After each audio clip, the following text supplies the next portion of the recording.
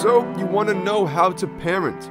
Well, you're going to need a kid for that, but how you go about getting one is up to you. You have multiple attractive options. You have the classic way, you have the adoption way, and of course you have the way that Tarzan went. You can just find him on the beach. Hey guys, I'm TutsByKai, and today we're back once again taking a look at how to parent objects in Blender.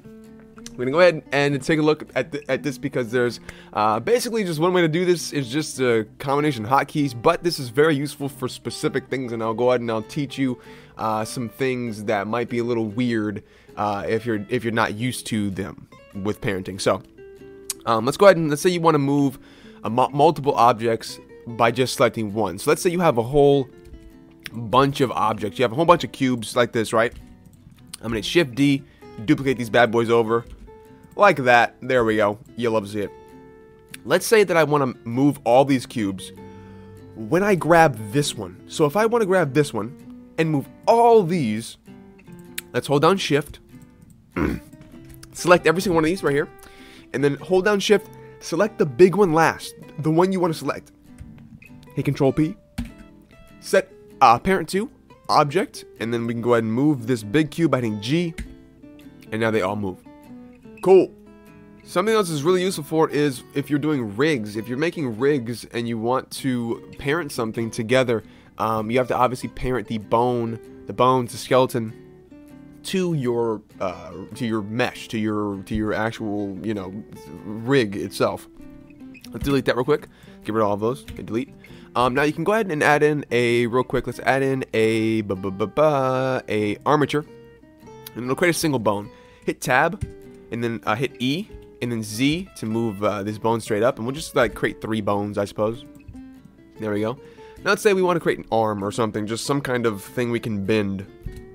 Shift A, search for a cube, and hit S to scale it down, and then SZ to scale it up like that, right? And then we'll hit GZ to move it up, and then kind of cover up all the bones, as you can see. Now we can hit Z and go to wireframe, and you can see now we can see inside of that, which is like super nice and super easy to see through there. So that's really cool. Nice, right? Cool. So now if we want to move this cube with these bones, first of all, like let's say this was an arm, so there'd be a joint here and there'd be a joint here because obviously this is the pivot points of both of these bones. So what we would do is we would go ahead and we have to actually create a couple of loop cuts where this would bend, so it like has a place to actually bend instead of just being like straightforward like this. Because right now there's no loop cuts, there's no lines in this at all, other than on the edges and on the the pieces. So it's very weird. It won't bend properly if we don't have these bends. So hit Tab with the rectangle selected, and then go to this loop cut tab, this loop cut option right here, and then click and then drag up to where you want this to bend at. So click once again, and then just drag where you want it to bend at. So that's fine right there basically.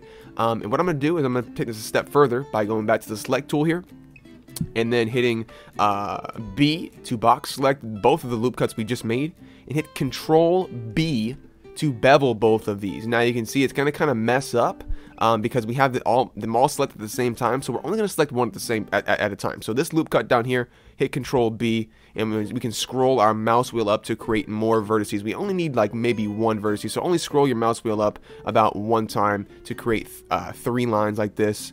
And then we'll just go ahead and left click to confirm that. Same thing with this one up here, Control B, and then we just move our mouse up like that. So now it has a little bit of a bending area where we have a couple of vertices and a couple of lines where we can actually bend this. So now let's go ahead and select our hold down Shift, select our bones, and then hold down Shift and like I said, grab our bones.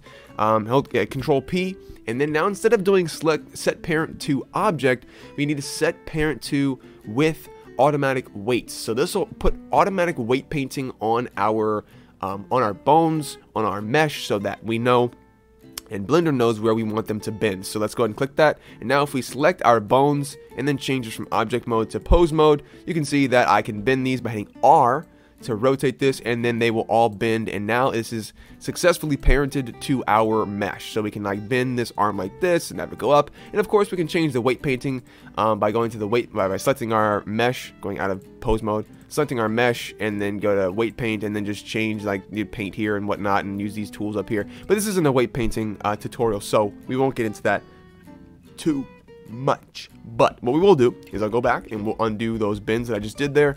And we'll go ahead and take a look at one more type of thing that might be a little weird if you're trying to parent something together. Maybe you want to clear a parent. So maybe you want to, let's go ahead and add that cube back in, and we'll go back to solid viewport shading up here at the top. So click the second little dot.